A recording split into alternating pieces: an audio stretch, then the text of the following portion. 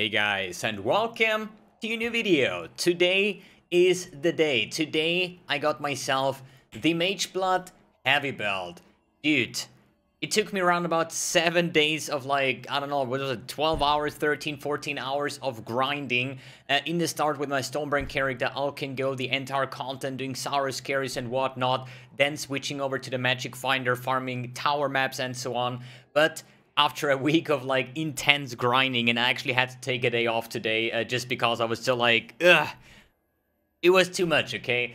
But I did it. I got myself the Mageblood heavy belt, and today we're gonna find out how does it work, what does it do, why is it so freaking expensive, is it overrated, is it better than Headhunter, and all these kind of things. So, I bought this belt today for around about 200 exalts, which is like 1.5 mirrors or something. I don't know what the current mirror price is. But yeah, thanks to my good negotiation skills, I would say, because the actual listing price was, I think, 220x or something. But hey, I played Expedition League, you know. Tuyen is a friend of mine. He taught me the way of haggling. No, actually, Tuyen is an asshole, just saying. But anyways, I did it. It was exhausting, but here we are. So, the Mageblood heavy belt, what does it do? Leftmost 4 magic utility flasks constantly apply the flask effect to you. Magic utility flask effects cannot be removed. So what does that basically mean is, as soon as you equip a utility flask, which is like a just like any flask that is like not live mana or hybrid flask, will basically apply the buff to me. As you see, I have now the Quicksilver flask buff and increased movement speed. And this basically works. I cannot use this flask anymore. It has full stacks, whatever, and it cannot gain any charges in that case, right? But I can say like, yo, I want to have a silver flask for like permanent onslaught, and now we have onslaught. And then we can use like, I don't know, a diamond flask gives us like permanent critical strike chance, and what else is on there? Evasion rating. We can use a jade flask, for example, to get the jade flask buff and extra evasion rating, right? So I'm sitting here completely naked already, running 7.3 thousand armor. So now you might say, well, mbX, where's the problem? You can just, like, use your flasks and you pretty much have the same effect, just that they have a duration. But hey, you kill monsters, you get flask effects, right? And then you just basically reapply your flask. Like, why would you spend 1.5 mirrors to have, like, a permanent flask? Like, what is the thing about it, right? And the reason for that is basically the stuff that you can do with like enkindling orbs empowering your flasks, okay? For example, I prepared a couple of flasks. I'm not done crafting them yet, but I'm on it. So I got like here a bunch of very beautiful flasks that all have the enkindling orb on it for the increased effect, right? So you basically get this with like spamming these, enkindling orbs, and they basically can have increased effect but gain no charges during effect. So this is actually quite bad because, oh, I actually want to keep that flask. This is actually quite bad because as soon as you basically use that flask, as long as it's then active, you cannot gain any charges, but therefore it has an enormous amount of increased effect. So what that basically means, if you have, for example, let me see here, a Quicksilver flask, this would be kind of the perfect flask that you want to run for speed, which is the enkindling orb, so it has 70% increased effect, then the tier 3 alchemist's modifier for reduced duration but increased effect, and then the cheetah, the new T1 movement speed during flask effect. That basically means your flasks only last like 5.8 seconds compared to the other flask is like 6 seconds without quality. So you reduce the effect duration of your flasks, but therefore you get a very, very hyper speed up flask, as you see. This flask alone gets me from, let me see here, the buffs here, basically 161. So basically this flask alone from 11% movement speed to 161. So this flask gives me 150% movement speed. But the problem is, if you do it this way, if you do this with enkindling orbs, you gain no charges during its effect. So you basically use the flask. Once the buff wears off, then you can get charges back to at some point reactivate them, right? Unless you use the Mageblood belt, which doesn't care about that, because the Mageblood belt says magic utility flask cannot be removed and they apply their effect constantly. So I cannot use it, but it is permanently up. So now this enkindling orb with like 95% increased effect on this flask alone is permanently up. And now you probably understand what is actually the thing about that, right? And you can make this with every kind of like flask. I have here like a sapphire flask, right? Gives me cold resistance. How much cold resistance does it gives me? We are looking at 35, and now we are basically on... Why does it... What? Yeah. My belt is buggy. What? Oh, wait. I'm stupid. Jeez. Okay. It says on the belt, magic utility flask, okay? So this is now a white utility, so better make it magic, okay? Now it does work. Now it's a buff, okay? Ooh, God. I was like, yo, my belt is gone. Like, it's stupid. So, basically, I'm getting from 35 to cold rest capped. Just by equipping a flask. Isn't that insane? It's like... And my PoE crashed. Yo, my... Oh, God, fix your game, PoE, please.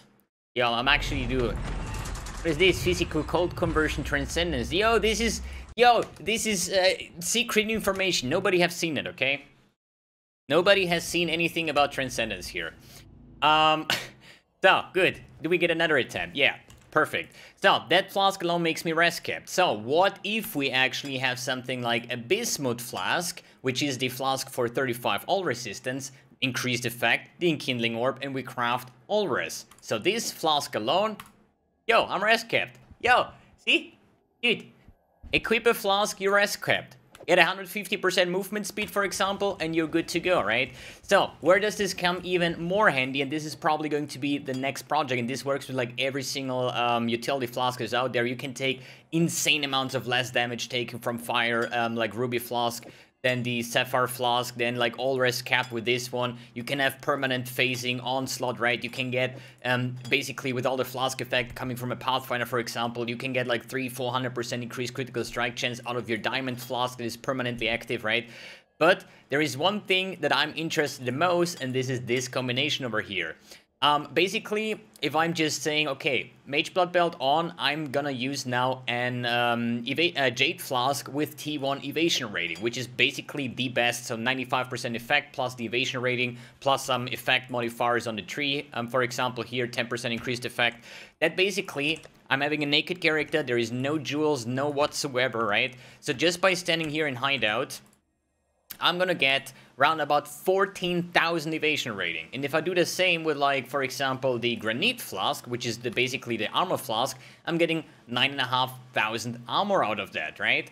So, and if we would technically say, yo, let's play this with Iron Reflexes, so we convert all our evasion rating into armor, we're now sitting at 26,000 armor. And then we say, yo, what about a Basalt Flask gives us another 20% more armor, and we're looking at 38,000 armor, which is basically almost 90% fist damage mitigation without any gear on. And this is permanent. With my Quicksilver Flask, we're super fast as well, and I think this is the build that I personally might actually go or consider doing as my first Mageblood project, which is an armor stacker, replica Dream Feathers, the way that I built it back in, I think it was High Sleek. I mean, obviously, my High Sleek character, right? Wild Strike, PoE, mbX, something like that.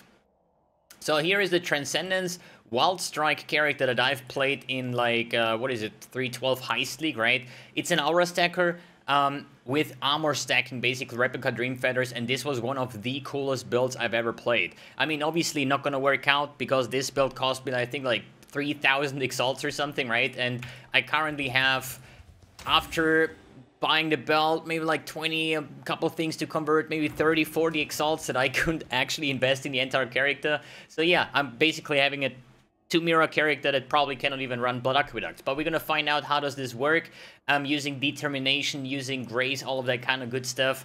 And yeah, we're gonna see how the journey will go in the next upcoming days. Is it actually worth it? Is it actually possible still to play Armor Stacker, or is it completely off the table? So, let's talk, so now you know basically what the Mageblood belt does. So, let's talk about why is it so expensive? Why is this belt, let me actually check how much does it go for right now. We have the Mageblood belt, 1,500, this is a pretty cheap, dude, buy this one. So, currently at 234 exalts, let me see what the mirrors are, kinda. Exalt to the mirror conversion over here. Looking at 150. Yeah, so basically pretty much 1.5 mirrors for the belt right now. Why is it so expensive? Why is it so much more expensive than the Headhunter? I personally think it's the first time we have the Mageblood belt. I think it's the #1 chase unique at the moment. There is always like demand versus supply, and at the moment like everybody wants to have a Mageblood belt, and they are like very, very rare. They are, I think they are same rarity as the Headhunter, so why is there more Headhunters on the market than Mageblood belts? Obviously, Headhunter does have divination cards, while Mageblood does have not a direct one. I think you can still get it through like any like unique belt or something that might work. But you know, Headhunter, Doctor cards, Nurse cards, you can farm a Headhunter, but you cannot really farm a Mageblood belt. And for it being exactly or the same rarity, and it's new, and you can maybe do like insane stuff. I'm just thinking about armor stacking, but there might be, I don't know how many other variations that maybe somebody gets an idea, or we're gonna find it out in the next couple days if we have like another solution to like the most insane build of this league. That pretty much explains the rarity, the price, and because everybody want to have it, then the price goes up, up, up until everybody has a Mageblood, or the people say like, you know what, it's going to get too expensive. So at some point, I would assume maybe in a week or two when the prices are more settled up, I think this will stop at like around about 2 mirrors is my expectation. We're gonna see about that. So let's talk about Mageblood versus Headhunter. What is better? What would you use? I think the best way is using a Mageblood and just skin transfer the Headhunter out on it, because, you know, if you have balls to the floor, why not? Now, jokes aside, I think it just depends on what content you farm. For bossing, obviously, there is nothing better than a Mageblood belt at the moment, I would say, with the things that you can get out of it. If it comes to 100% Delirious farming, let's assume you would farm like 100% Delirious over here with Beyond and anything like that, nothing can beat a Headhunter. No freaking chance, okay? When it comes to like delving, where you like get buffs and lose buffs, for example, I think Mageblood belt will come out ahead, as well as maybe Simulacrums. I know a lot of people that say Headhunter is the best in Simulacrum, but I think once you're done with the wave and you're looting, you're always starting every single wave with 0 buffs. And the problem with Headhunter, you need to find, or you need to get the right buffs to get going, while this belt is basically having everything permanent active, even in hideout. So if I just equip here my stuff with a movement speed, with all the rest, dude, I'm res capped, I have a movement speed, it's permanently active, there is no buff that I need to steal or have to steal that my character gets going, basically, right? So I think it's completely situational, where you would use a Headhunter, where would you use the Mageblood belt. But at the end of the day, I'm really happy that GGG decided to bring more of these chase uniques. For example, the next one, the Ulnetal's amulet, right? This amulet basically makes your belt a 7 link. This is like super rare item and goes for like 88 exalts right now, right? Then we have like the Squire unique, the next like chase unique, the shield that makes your one-hand weapon and gives them additional 3 sockets. You can use this with like, I don't know, like a Mjolnir, making it a 6-link Mjolnir build. The Cosprey's Malice, you can use the Hidden Blade, you can use a Poet's Pen 6-link or whatever you want to, right?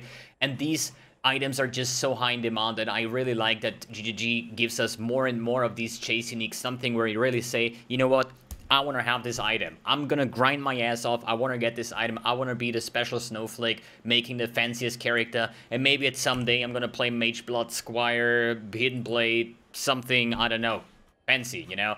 It gives us more options to do, and the build variety this league with all the masteries and whatnot we can have. You know, I'm really enjoying this league. I'm really happy. Now, basically, for me, was it worth the buy? I'm not so sure, because in the end, I grind up like 1.5 or 2 mirrors now in the matter of a week. Now I spend everything on a belt, and basically now I have like 30-40x to play around to make a new character. Well, I could just sell the belt again and make a character for like 300x. So I buy a Headhunter for 100x and spend 200x in my character instead, right? So there is a lot of ways that you can see it. I basically, for me, it's now a new reset, basically. My currency is gone. I got my my belt, which I farmed for, and now we're gonna try figure out the coolest way to use it. And maybe at some point I will decide if it's worth it or not, and maybe I sell it again or whatnot. But I think it's a great belt with all the permanent flask and the options. Just think about stat stacking. Stat stacking always had massive troubles getting res cap, because your suffixes, intelligence, percent attributes, like everything is like double suffix that you want to have, right? But you always have a very hard time getting res capped because there is no harvest anymore, right? So an easy solution is a bismuth flask with all res. I'm res capped. I don't have to worry about any resistance on my entire gear. Or if I say, yo, I need a little bit more tanky character, but I do have a good res, go with an amethyst flask. An amethyst flask with a 70% increased effect. Let me quickly make this magic. So basically, this flask alone gives me now 78% chaos resistance, right? I mean, now I need like 1 or 2 items that have chaos resistance, and I could technically use divine flesh on every single life build, which makes it a lot more tanky, you know? Like, the options are kinda not endless, but we have a lot of things to play now with, and I'm so looking forward to get this belt to a test. I just hope that my character will not suck ass because I don't have the currency to build a good belt getting assisted by the mage, because this belt alone will do nothing, right? Good. My plan for the next days is basically make a build around it, and I personally look in towards either deep delving or at least like getting to delve 1000 or doing like 60 simulacrums wave 30. So this is the actual plan. I want to make a build that is capable of doing the wave 30, and if so, then we're probably gonna make a farming project out of that. But hey, everything in the future, I think, right? Boys and girls, thanks for tuning in, thanks for watching, and see you in the next video.